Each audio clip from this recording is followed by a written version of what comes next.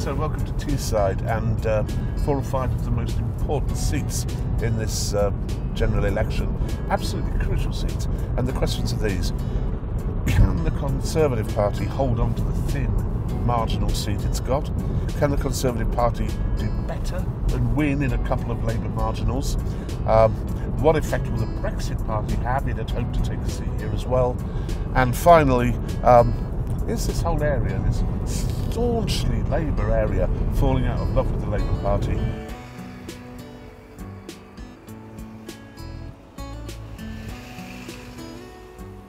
Middlesbrough, that's the faux Gothic town hall in the background that you can see.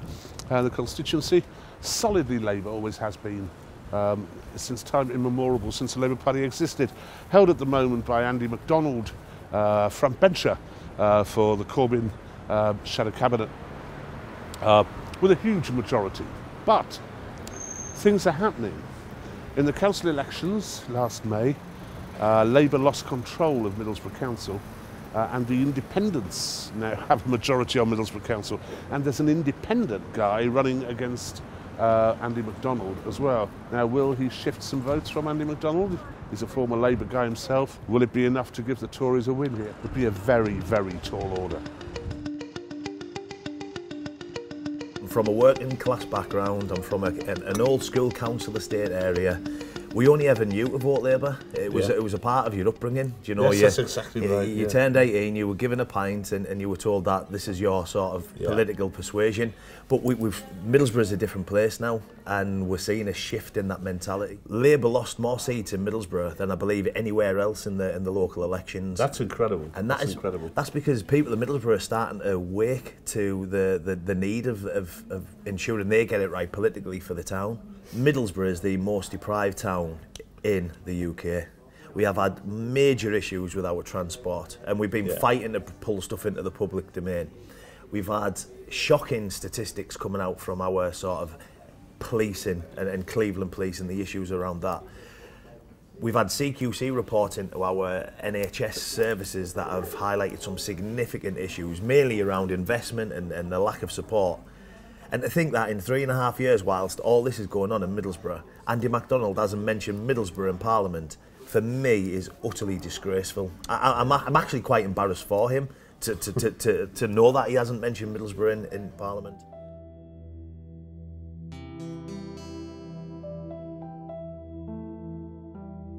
So this is Saltburn, Middlesbrough, South and East Cleveland, with its tiny, tiny majority, 120 or so of Conservatives over Labour.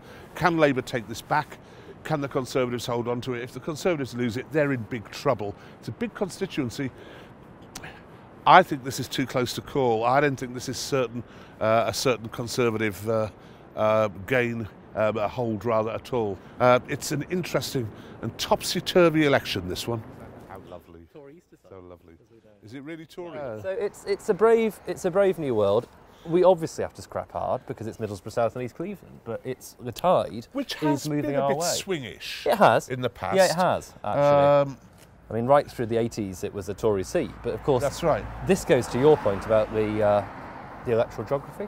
That whereas in the 80s, Saltburn would have been rock solid blue, it would, and this would have been rock solid red. Yes, it's changed. It's changed. So it is, as we've been saying all the way through this piece. This is a world turned upside down in a way. It is. That this estate, which is Park End, Overdale Road, would have been solidly Labour. Yeah.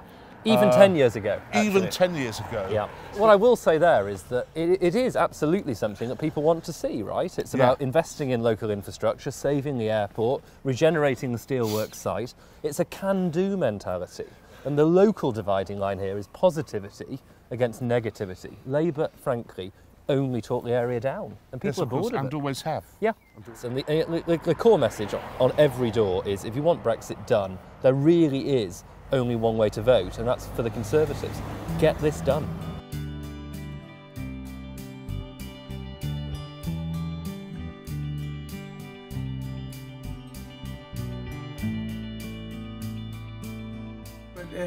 It's only when you get older and you start thinking about life and the way things have developed, you go, hang on a minute.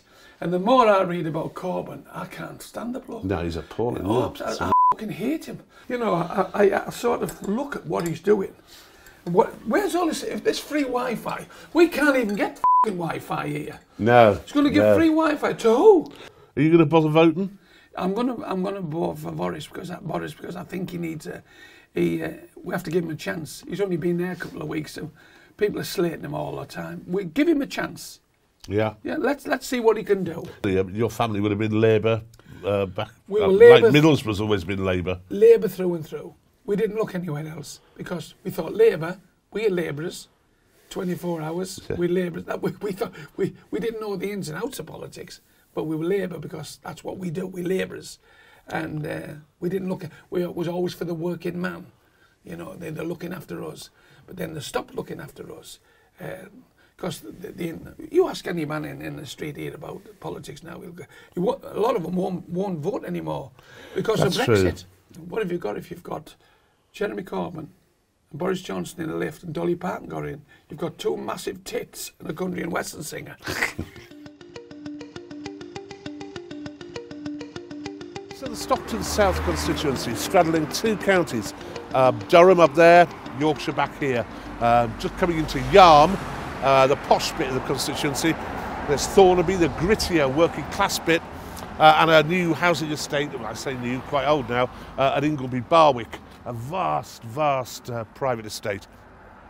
The thing is, if the Conservatives are going to form a majority, they have to win Stockton South. You can get Stockton South to vote Tory, but which it's done many times before. But can you get it to vote for Boris? That's because doesn't the Toff thing play out a bit up here? We knock on door after door, and everybody's talking about Brexit, and Boris is the answer to Brexit. One doorstep at a time. Everybody is talking about Brexit. The people who voted to remain are sick of it. They want it done. They want it over. The people who voted to leave feel cheated. They want it over. Everybody wants it done so we can get on with the more important things that matter in the country. These seats tend to declare very early, so you'll know on election night when Stockton South declares whether Boris Johnson's going to have a majority or not.